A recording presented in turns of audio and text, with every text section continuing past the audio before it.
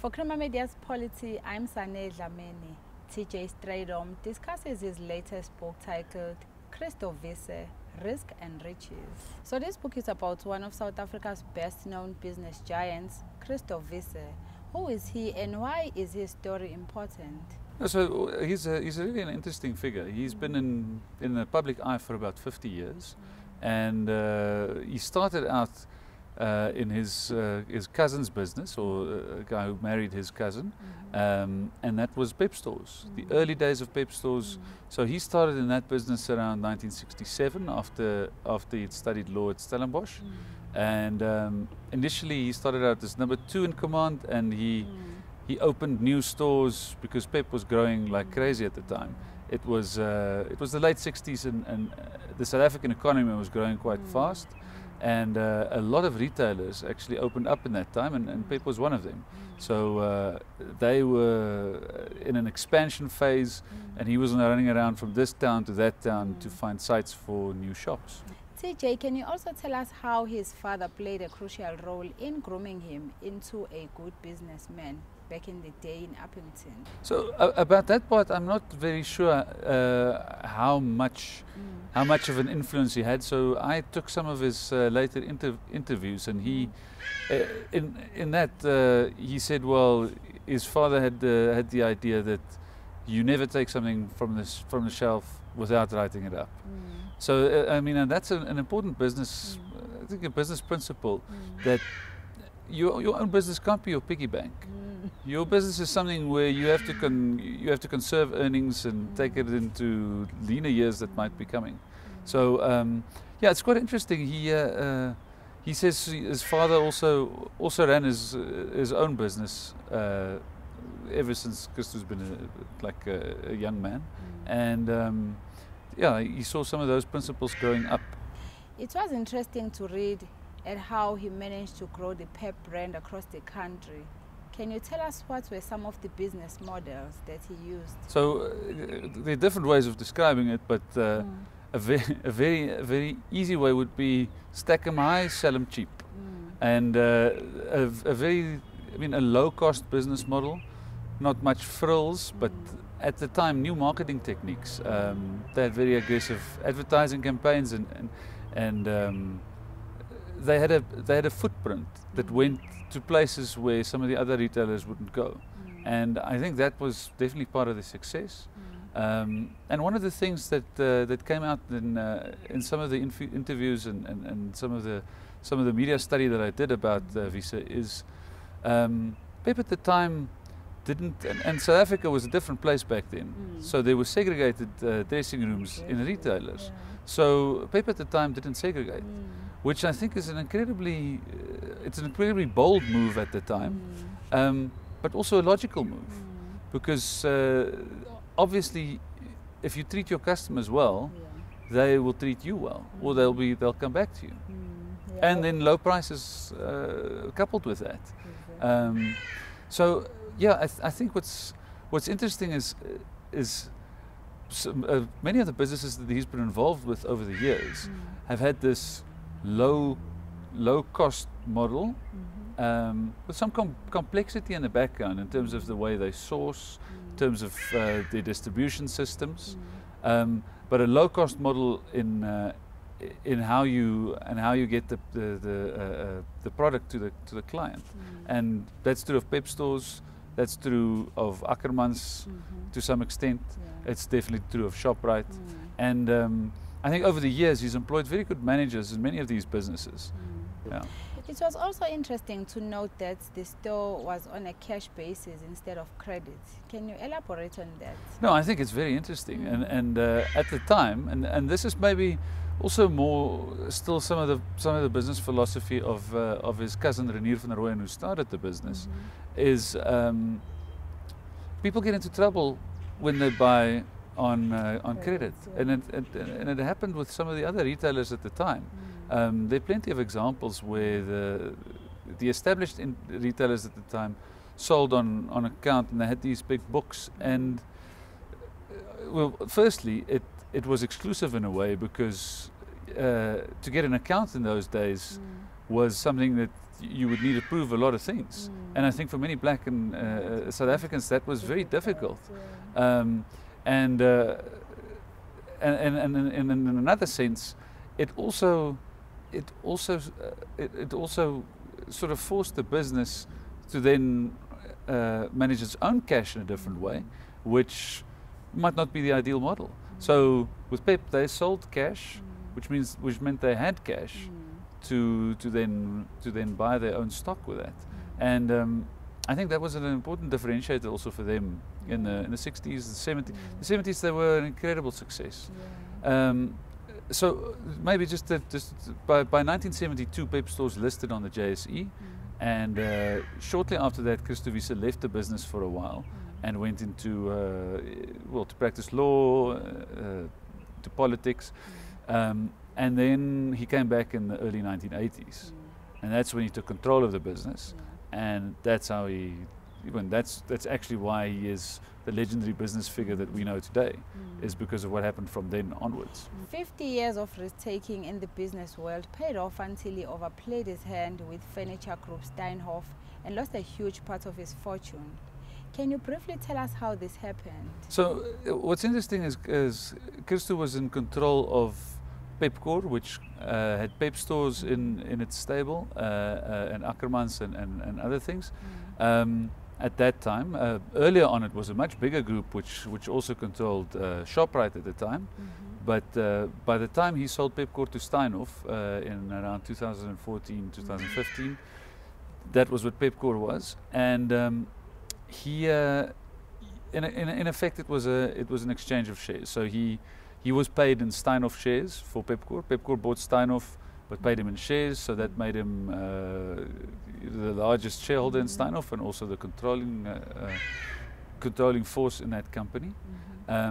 These are things that we're only learning now with PwC's report about Steinhoff that have come out, and though it's not public, there's certain things that are clear in the summaries that we've seen.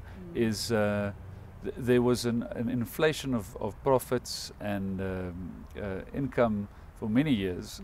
Assets were overvalued, and this in effect meant that when Wiese bought into Steinhoff by selling Pepkor to the company, he bought something that really wasn't there.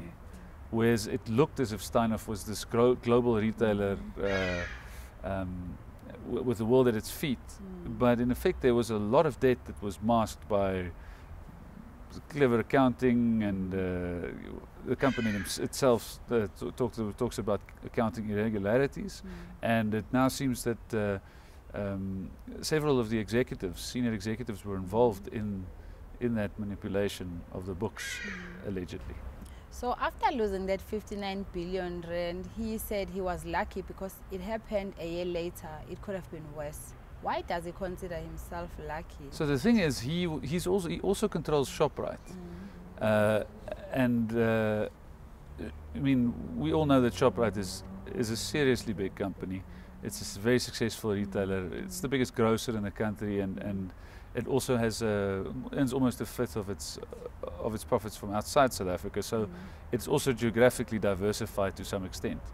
And Shoprite is an amazing asset that he's controlled since the early 80s, and it has grown. But the reason he has said he counts himself lucky is because he was on his way to sell Shoprite to Steinhoff too, or sell is maybe an oversimplification, but to put the businesses together in a way that would give Steinhoff control of Shoprite. And had that happened before the accounting irregularities became apparent, and before the former CEO of Steinhoff resigned, then in effect that asset would have been trapped in the same Steinhoff that we see today. Steinhoff is selling assets because it wants to fill the hole that's been left there by the accounting irregularities and the large debts that's been uncovered, and the inflation of profits. So that's why he counts himself lucky, because his biggest other asset could have been in there with it, and then you can't get it out. Can you tell us how he managed to take advantage of what you refer to as Mbeki boom years to expand his business? So what's interesting is in the Mbeki years, everyone benefited. Almost everyone in business benefited because South Africa's economy was going by more than 4%, and today it sounds like a staggering number, but then it sort of became commonplace, and a lot of that growth was fueled by consumer spending. So Pep stores benefited, and several other of the retailers. I mean, Shoprite is not only exposed to the lower income groups, it also has some exposure to the middle income groups through Checkers and through the furniture chains and OK Furniture, House and Home. Those places benefited quite a lot from the Mbeki boom years because people started furnishing their homes. People were feeling flush and happy, and they were keen to buy. And I think that when that optimism faded with the financial crisis and the recession that followed it, a lot of South Africa's furniture retail space was decimated by it. It took a few years to take effect, but the likes of the JD Group, Ellerines, I mean, they struggled to adapt to the new reality when growth wasn't that heavy or that quick anymore, and South Africans weren't willing to buy furniture on credit. So furniture might be one example, but if you were in retail between 2000 and 2008 in almost whatever capacity, you would have done well, and you can see it from all the retail companies. And what's interesting is at the same time, Shoprite, which Wiese was involved with, also benefited from an expansion into the rest of Africa. And I mean, that helped to a great extent because suddenly there was this commodities boom, and the Far East were buying African commodities, which bumped up growth quite a bit. And to get formal retail to some of those locations was also a very, very good feat. And at the same time, maybe from a decade or two earlier, some of the investments they made in Eastern Europe were also starting to pay off. And the only thing that didn't really come off for Wiese in the early 2000s was his foray into British retail, because the British high street is a difficult thing. It's a difficult thing to predict and a difficult thing to understand. A very competitive environment. So they tried to take the Pep model to Britain, and it just didn't really stick there. Was there a time when he made bad business decisions, and how did he manage to work on fixing those? See, so it's interesting to now afterwards say that it was a bad decision at the time, because you don't know. Yeah. And we know of his successes. We know quite a lot. How him and Whitey Basson bought OK for R1 from SAB back in the day, and how they took over Checkers and turned around a loss-making business in quite a short time. So bad decisions is a difficult thing to say, but let me rather put it this way. Over a long period, he's shown that he's willing to take risks, and it's risks that some other people might not have been willing to take. So in the 1990s, he built up a banking empire, and what initially started as a single bank, Boland Bank in the day, he then merged with NBS, which was a Natal building society, and then folded the whole thing into Board of Executives, BOE, and it became this big banking empire. And the funny thing is, had he stuck with the people he had in Boland Bank and the management expertise and the business model they developed by the end of the 1990s, he would have in effect had something very similar to what Capitec is today. And to me that's interesting. So he wanted to grow the business in a different way, and maybe didn't stick to the basics in that sense. And there were incredibly innovative managers in that business. Now, why things fell apart and why they maybe didn't reach their full potential in that business, I mean, that's in the book. I reckon go and read it. And lastly, what else would the readers be getting from this book without you giving too much? I think they'll get so readers from reading it, I think will get a sort of an overview of the South African economy and the retail space, and how difficult it was to do business in the 1980s.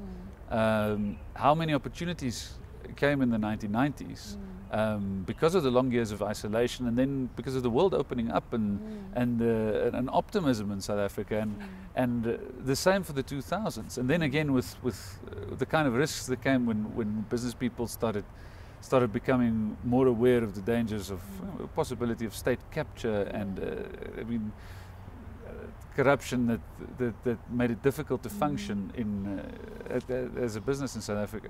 So all in all, I'll give you a few good stories in that book, things that you'll think, this guy did this, and I'll give you a decent overview of the South African economy, and then why this guy is a big deal.